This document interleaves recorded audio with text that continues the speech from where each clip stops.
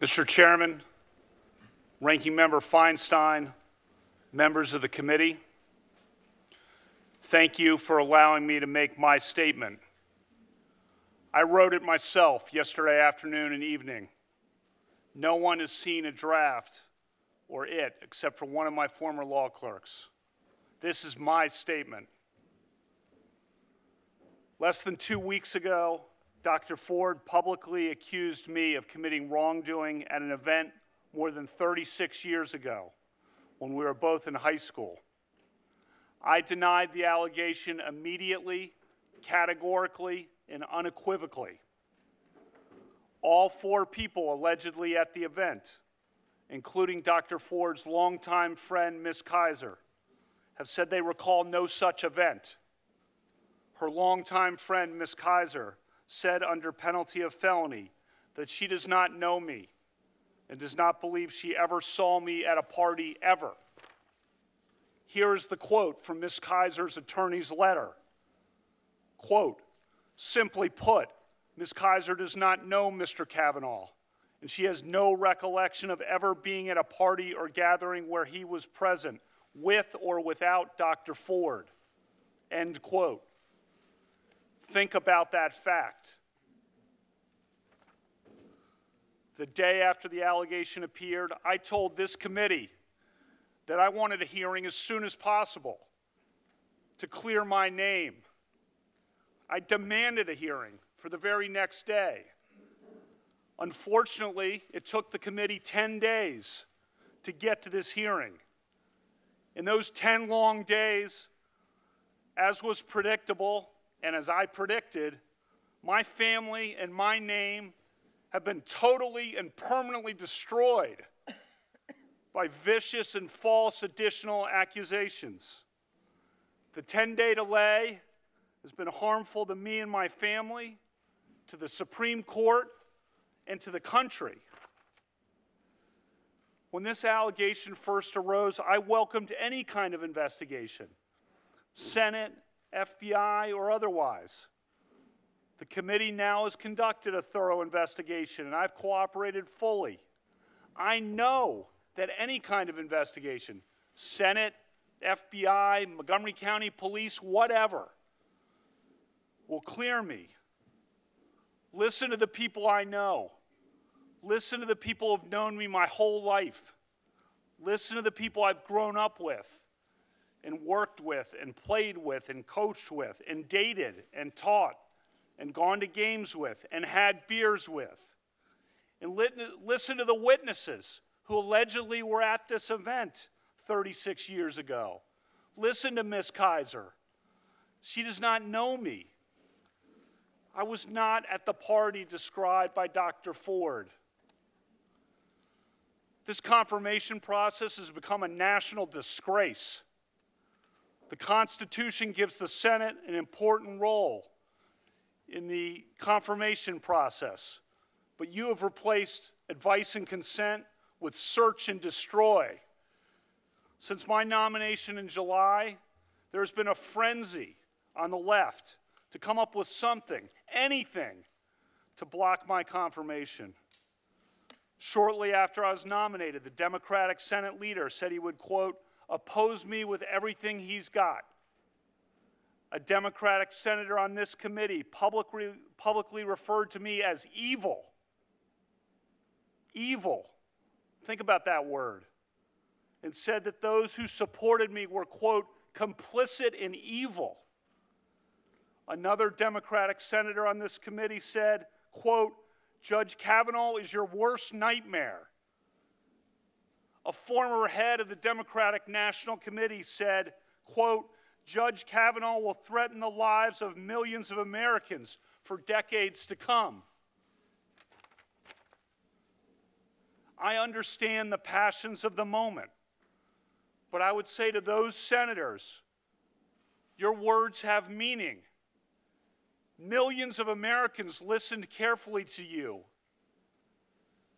Given comments like those, is it any surprise that people have been willing to do anything to make any physical threat against my family, to send any violent email to my wife, to make any kind of allegation against me and against my friends, to blow me up and take me down. You sowed the wind. For decades to come, I fear that the whole country will reap the whirlwind. The behavior of several of the Democratic members of this committee at my hearing a few weeks ago was an embarrassment. But at least it was just a good old-fashioned attempt at borking. Those efforts didn't work. When I did at least okay enough at the hearings that it looked like I might actually get confirmed, a new tactic was needed. Some of you were lying in wait and had it ready. This first allegation was held in secret for weeks by a Democratic member of this committee and by staff. It would be needed only if you couldn't take me out on the merits. When it was needed, this allegation was unleashed and publicly deployed over Dr. Ford's wishes. And then, as no doubt was expected, if not planned, came a long series of false last-minute smears designed to scare me and drive me out of the process before any hearing occurred. Crazy stuff. Gangs, illegitimate children, fights on boats in Rhode Island.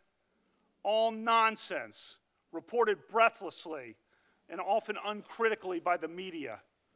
This has destroyed my family and my good name. A good name built up through decades of very hard work and public service at the highest levels of the American government. This whole two-week effort has been a calculated and orchestrated political hit, fueled with apparent pent-up anger about President Trump and the 2016 election, fear that has been unfairly stoked about my judicial record, revenge on behalf of the Clintons, and millions of dollars in money from outside left-wing opposition groups. This is a circus. The consequences will extend long past my nomination. The consequences will be with us for decades. This grotesque and coordinated character assassination will dissuade competent and good people of all political persuasions from serving our country. And as we all know, in the United States political system of the early 2000s, what goes around comes around. I am an optimistic guy. I always try to be on the sunrise side of the mountain, to be optimistic about the day that is coming. But today, I have to say that I fear for the future. Last time I was here, I told this committee that a federal judge must be independent, not swayed by public or political pressure. I said I was such a judge, and I am. I will not be intimidated into withdrawing from this process. You've tried hard. You've given it your all. No one can question your effort. But your coordinated and well-funded effort to destroy my good name and destroy my family will not drive me out. The vile threats of violence against my family will not drive me out. You may defeat me in the final vote, but you'll never get me to quit. Never. I'm here today to tell the truth. I've never sexually assaulted anyone. Not in high school, not in college, not ever. Sexual assault is horrific. One of my closest friends to this day is a woman who was sexually abused and who in the 1990s, when we were in our 30s, confided in me about the abuse and sought my advice. I was one of the only people she consulted. Allegations of sexual assault must always be taken seriously, always. Those who make allegations always deserve to be heard. At the same time, the person who is the subject of the allegations also deserves to be heard. Due process is a foundation of the American rule of law. Due process means listening to both sides.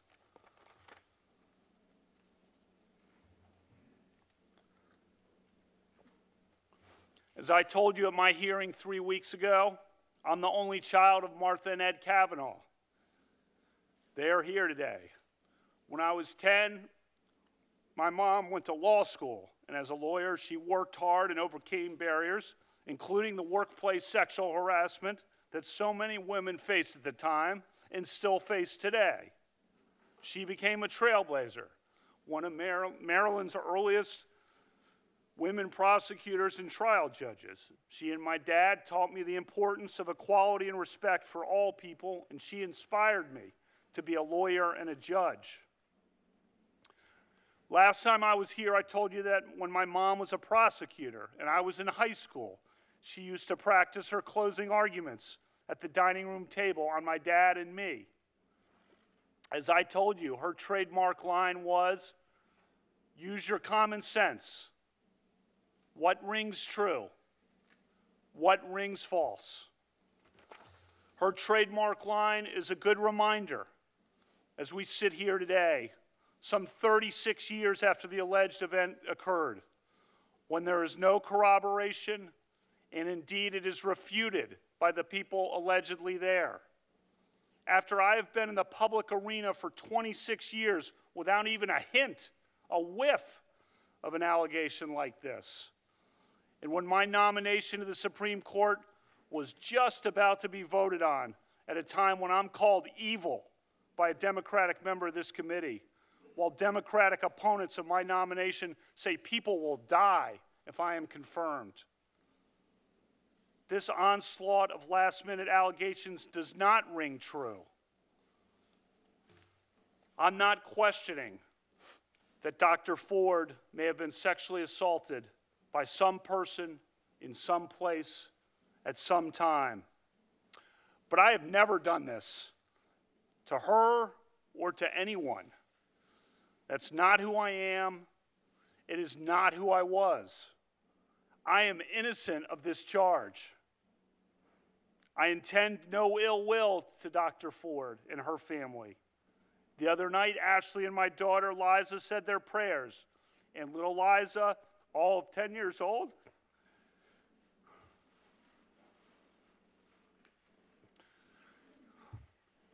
said to Ashley, "We should pray for the woman." It's a lot of wisdom from a 10-year-old. We mean no ill will.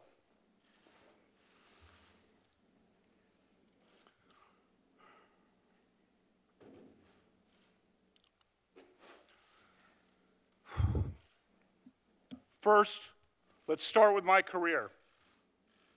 For the last 26 years, since 1992, I've served in many high-profile and sensitive government positions for which the FBI has investigated my background 6 separate times.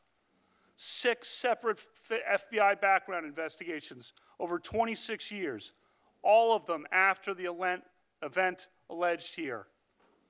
I have been in the public arena and under extreme public scrutiny for decades.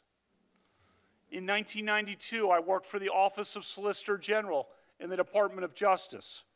In 1993, I clerked on the Supreme Court for Justice Anthony Kennedy. I spent 4 years in the Independent Counsel's Office during the 1990s.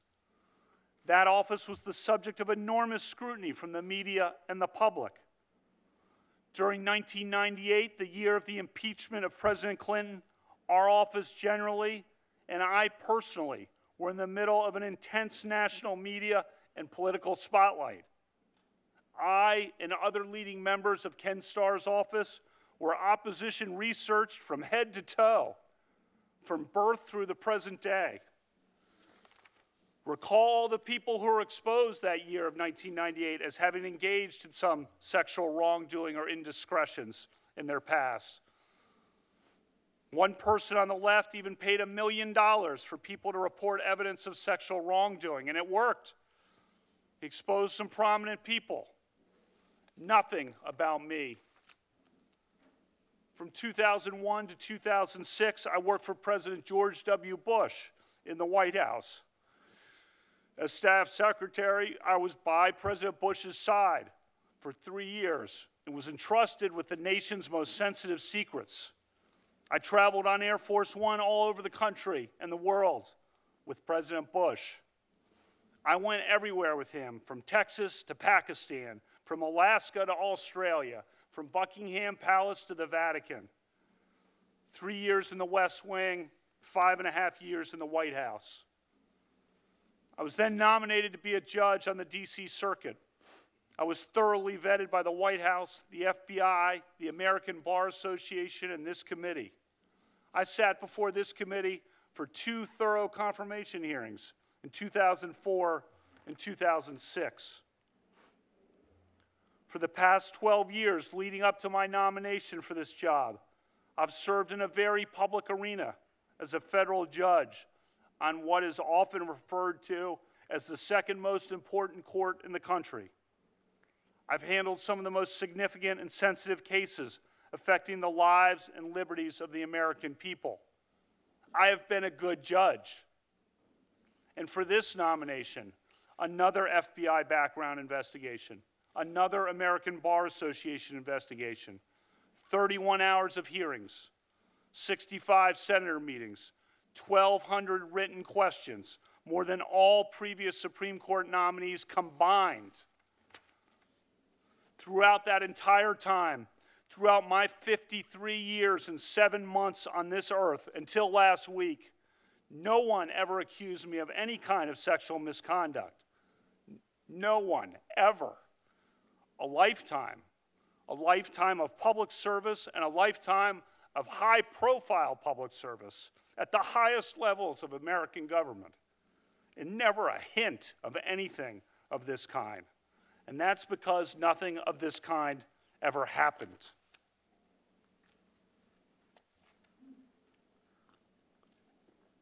Second, let's turn to specifics. I categorically and unequivocally deny the allegation against me by Dr. Ford. I never had any sexual or physical encounter of any kind with Dr. Ford. I never attended a gathering like the one Dr. Ford describes in her allegation. I've never sexually assaulted Dr. Ford or anyone. Again, I am not questioning that Dr. Ford may have been sexually assaulted by some person in some place at some time. But I've never done that to her or to anyone. Dr. Ford's allegation stems from a party that she alleges occurred during the summer of 1982, 36 years ago. I was 17 years old between my junior and senior years of high school at Georgetown Prep, a rigorous all-boys Catholic Jesuit high school in Rockville, Maryland. When my friends and I spent time together at parties on weekends, it was usually with friends from nearby Catholic all-girls high schools, Stone Ridge, Holy Child, Visitation, Immaculata, Holy Cross. Dr. Ford did not attend one of those schools. She attended an independent private school named Holton Arms, and she was a year behind me. She and I did not travel in the same social circles. It is possible that we met at some point, at some events, although I do not recall that. To repeat, all of the people identified by Dr. Ford as being present at the party have said they do not remember any such party ever happening. Importantly, her friend, Ms. Kaiser, has not only denied knowledge of the party, Ms. Kaiser said under penalty of felony, she does not know me, does not recall ever being at a party with me ever. And my 2 male friends who were allegedly there, who knew me well, have told this committee under penalty of felony that they do not recall any such party and that I never did or would do anything like this. Dr. Ford's allegation is not merely uncorroborated. It is refuted by the very people she says were there, including by a longtime friend of hers, refuted. Third, Dr. Ford has said that this event occurred at a house near Columbia Country Club, which is at the corner of Connecticut Avenue and East-West Highway in Chevy Chase, Maryland. In her letter to Senator Feinstein, she said that there were 4 other people at the house, but none of those people, nor I, lived near Columbia Country Club. As of the summer of 1982, Dr. Ford was 15 and could not drive yet, and she did not live near Columbia Country Club. She says confidently that she had 1 beer at the party, but she does not say how she got to the house in question, or how she got home, or whose house it was. Fourth, I've submitted to this committee detailed calendars recording my activities in the summer of 1982. Why did I keep calendars? My dad started keeping detailed calendars of his life in 1978.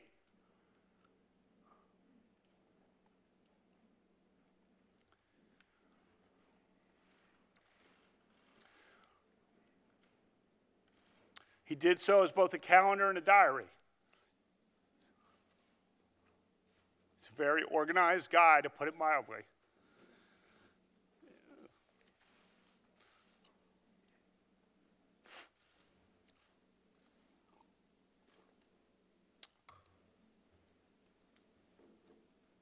Christmas time, we sit around and he regales us with old stories. Old milestones, old weddings, old events from his calendars.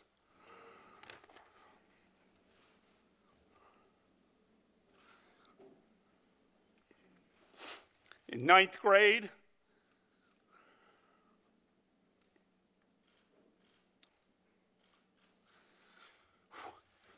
in 1980, I started keeping calendars of my own. For me also, it's both a calendar and a diary. I've kept such calendars, diaries for the last 38 years. Mine are not as good as my dad's in some years. And when I was a kid, the calendars are about what you would expect from a kid.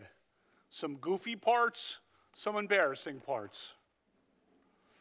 But I did have the summer of 1982 documented pretty well.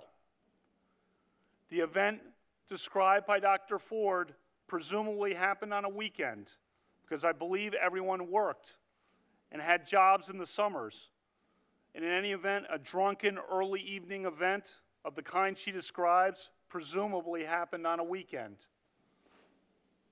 If it was a weekend, my calendars show that I was out of town almost every weekend night before football training camp started in late August. The only weekend nights that I was in D.C. were Friday, June 4, when I was with my dad at a pro golf tournament.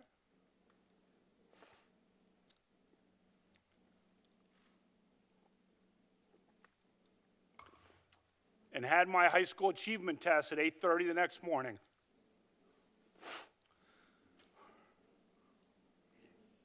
I also was in D.C. on Saturday night, August 7th. But I was at a small gathering at Becky's house in Rockville with Matt, Denise, Lori, and Jenny. Their names are all listed on my calendar. I won't use their last names here. And then on the weekend of August 20 to 22nd, I was staying at the Garretts with Pat and Chris as we did final preparations for football training camp that began on Sunday the 22nd. As the calendars confirm, that weekend before a brutal football training camp schedule was no time for parties. So let me emphasize this point. If the party described by Dr. Ford happened in the summer of 1982 on a weekend night, my calendar shows all but definitively that I was not there. During the weekdays in the summer of 1982, as you can see, I was out of town for 2 weeks of the summer for a trip to the beach with friends and at the legendary 5-star basketball camp in Honesdale, Pennsylvania.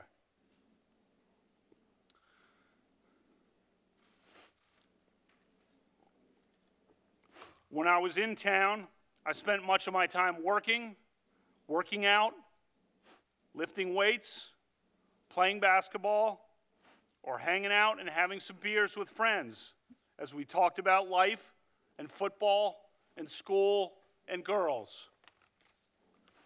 Some have noticed that I didn't have church on Sundays on my calendars. I also didn't list brushing my teeth. And for me, going to church on Sundays was like brushing my teeth. Automatic. Still is. In the summer of 1981, I had worked construction.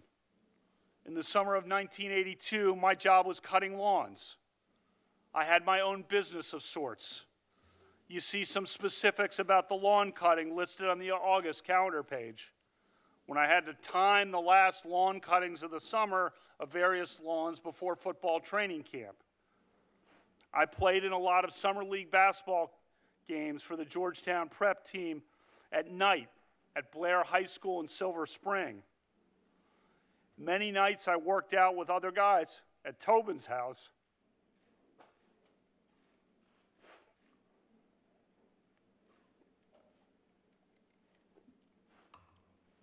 He was the great quarterback on our football team, and his dad ran workouts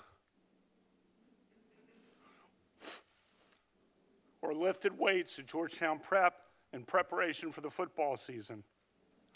I attended and watched many sporting events, as is my habit to this day.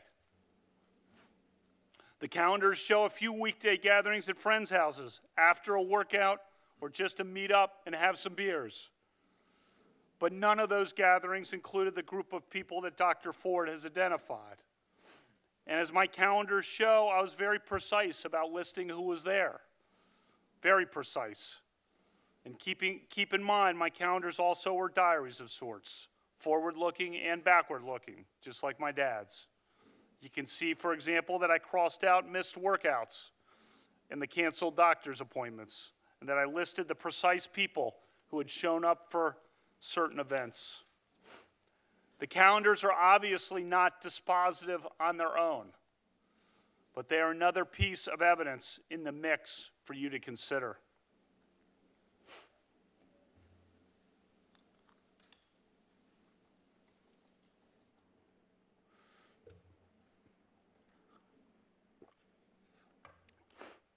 Fifth, Dr. Ford's allegation is radically inconsistent with my record and my character from my youth to the present day. As students at an all-boys Catholic Jesuit school, many of us became friends and remain friends to this day with students at local Catholic all-girls schools. One feature of my life that has remained true to the present day is that I've always had a lot of close female friends. I'm not talking about girlfriends. I'm talking about friends who are women.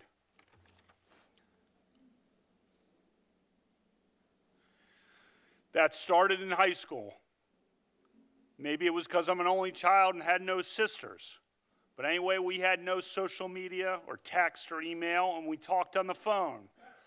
I remember talking almost every night, it seemed, to my friends Amy or Julie,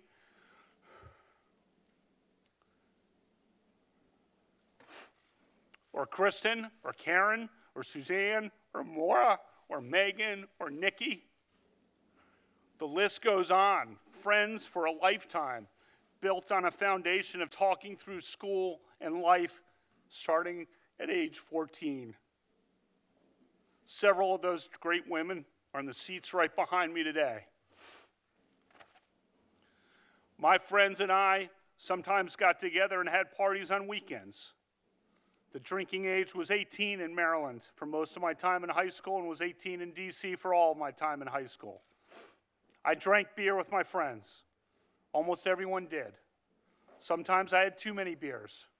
Sometimes others did. I liked beer. I still like beer. But I did not drink beer to the point of blacking out, and I never sexually assaulted anyone.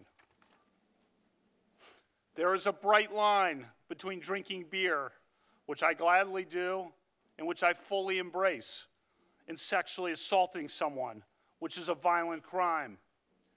If every American who drinks beer or every American who drank beer in high school is suddenly presumed guilty of sexual assault, we'll be in an ugly new place in this country. I never committed sexual assault. As high school students, we sometimes did goofy or stupid things. I doubt we are alone in looking back at high school and cringing at some things. For one thing, our yearbook was a disaster. I think some editors and students wanted the yearbook to be some combination of Animal House, Caddyshack, and Fast Times at Ridgemont High, which were all recent movies at that time. Many of us went along in the yearbook to the point of absurdity. This past week,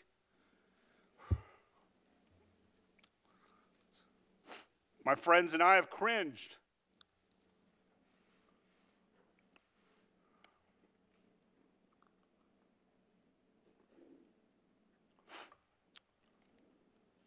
When we read about it and talked to each other.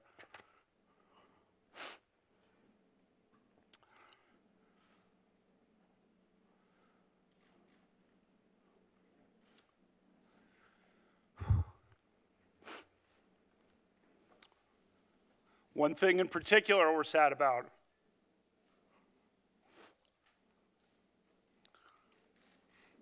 One of our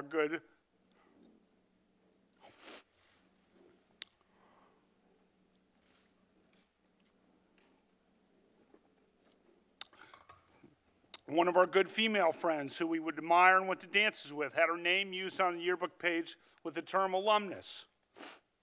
That yearbook reference was clumsily intended to show affection and that she was one of us. But in this circus, the media has interpreted the term as related to sex. It was not related to sex. As the woman herself noted to the media on the record, she and I never had any sexual interaction at all. I'm so sorry to her for that yearbook reference.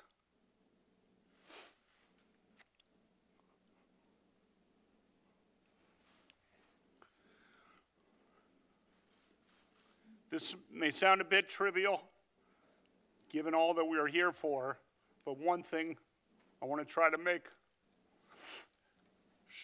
sure of in the future is my friendship with her. She was and is a great person. As to sex, this is not a topic I ever imagined would come up at a judicial confirmation hearing, but I want to give you a full picture of who I was. I never had sexual intercourse or anything close to it during high school or for many years after that. In some crowds, I was probably a little outwardly shy about my inexperience. Tried to hide that. At the same time, I was also inwardly proud of it. For me and the girls who I was friends with, that lack of major or rampant sexual activity in high school was a matter of faith and respect and caution. The committee has a letter from 65 women who knew me in high school.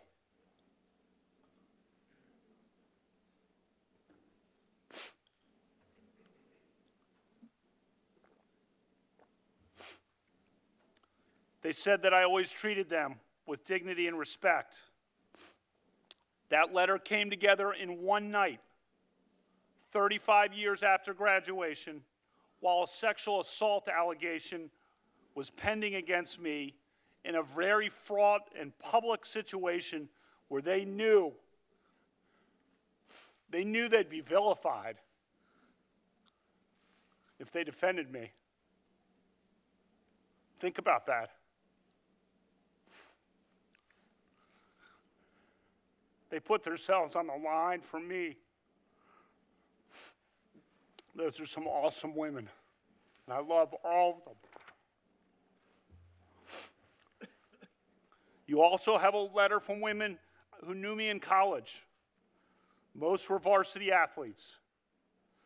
And they described that I treated them as friends and equals and supported them in their sports at a time when women's sports was emerging in the wake of Title IX. I thank all of them for all of their texts and their emails and their support. One of those women friends from college, a self-described liberal and feminist, sent me a text last night that said, quote, "Deep breaths. You're a good man, a good man, a good man." A text yesterday from another of those women friends from college said, quote, "Brett, be strong, pulling for you to my core." A third text yesterday from yet another of those women I'm friends with from college said, "I'm holding you in the light of God."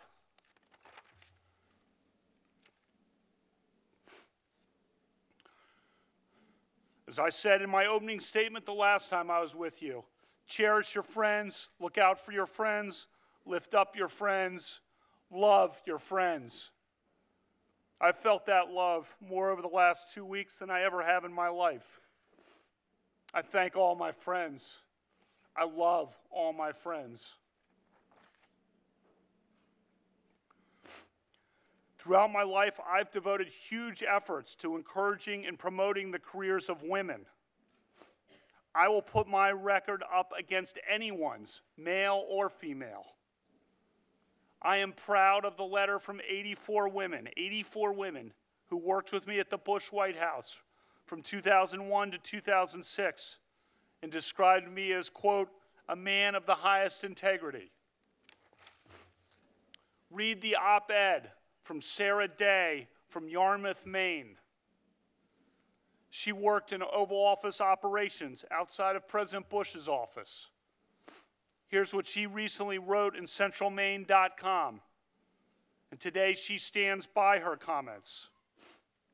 Quote, "Brett was an advocate for young women like me. He encouraged me to take on more responsibility and to feel confident in my role. In fact, during the 2004 Republican National Convention, Brett gave me the opportunity to help with the preparation and review of the president's remarks, something I never would have had the chance to do if he had not included me. And he didn't just include me in the work. He made sure I was at Madison Square Garden to watch the president's speech instead of back at the hotel watching on TV." End quote. As a judge since 2006, I've had the privilege of hiring 4 recent law school graduates to serve as my law clerks each year. The law clerks for federal judges are the best and brightest graduates of American law schools. They work for 1-year terms for judges after law school, and then they move on in their careers. For judges, training these young lawyers is an important responsibility. The clerks will become the next generation of American lawyers and leaders, judges and senators.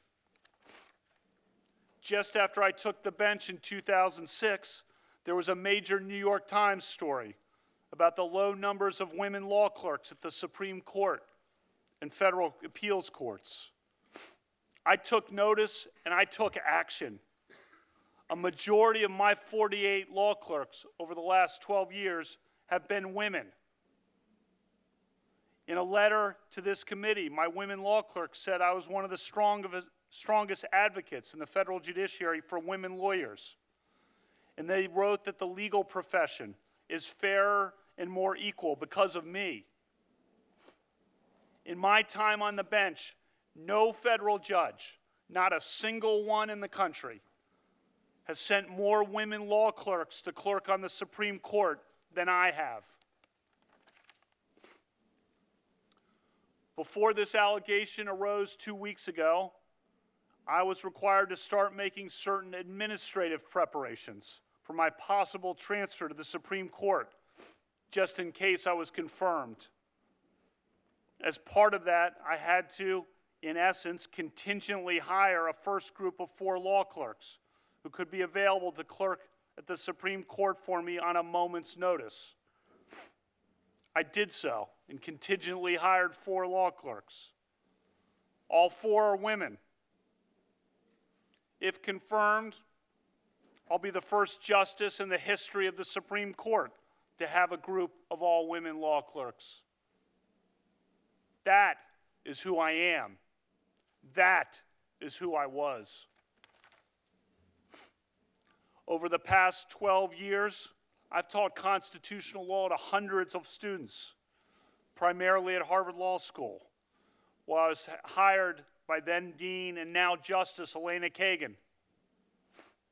One of my former women students, a Democrat, testified to this committee that I was an even-handed professor who treats people fairly and with respect. In a letter to this committee, my former students, male and female alike, wrote that I displayed a character that impressed us all. I love teaching law, but thanks to what some of you on this side of the committee have unleashed, I may never be able to teach again. For the past 7 years, I've coached my 2 daughters' basketball teams. You saw many of those girls when they came to my hearing for a couple of hours. You have a letter from the parents of the girls I coached that describe my dedication, commitment, and character. I coach because I know that a girl's confidence on the basketball court translates into confidence in other aspects of life.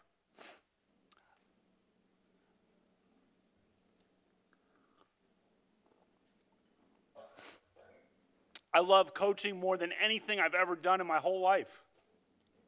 But thanks to what some of you on this side of the committee have unleashed, I may never be able to coach again.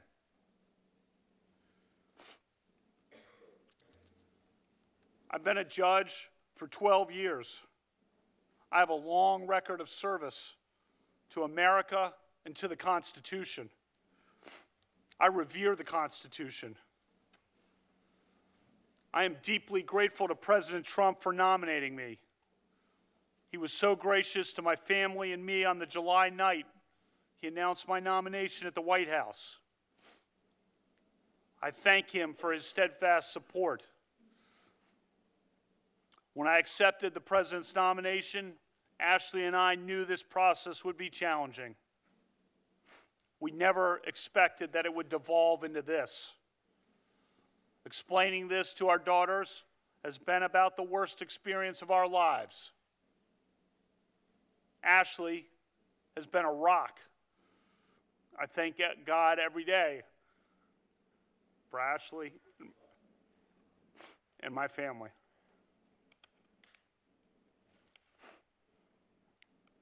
We live in a country devoted to due process and the rule of law.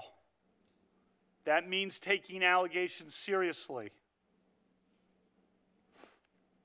But if the mere allegation, the mere assertion of an allegation, a refuted allegation from 36 years ago, is enough to destroy a person's life and career, we will have abandoned the basic principles of fairness and due process that define our legal system and our country. I ask you to judge me by the standard that you would want applied to your father, your husband, your brother, or your son.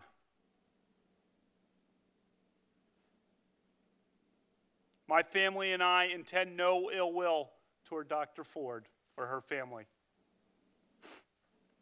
But I swear today, under oath, before the Senate and the nation, before my family and God, I am innocent of this charge.